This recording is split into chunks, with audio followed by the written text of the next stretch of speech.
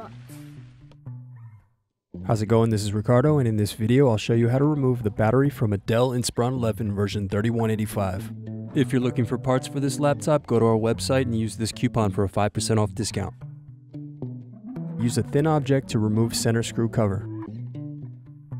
Now unscrew and remove bottom base cover.